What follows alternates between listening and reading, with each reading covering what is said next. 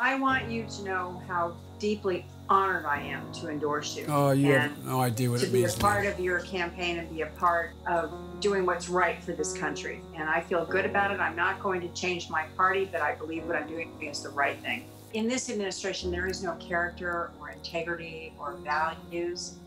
That's why you're so important, because you represent all of those things. Well, thank you. And more so. And indeed, what this country needs right now, completely. Empathy and compassion. That is a lot of times that's the only thing we really need on a day that's really bad. And your empathy and compassion for those less fortunate have meant the world to me, and I know to many people.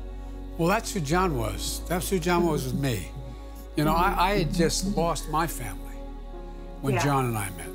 Right. And the way John embraced my boys, Hunter and Bo.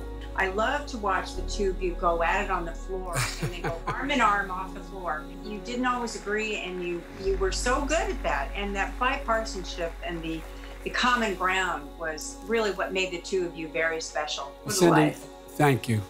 Thank you. Thank you so much. I love you.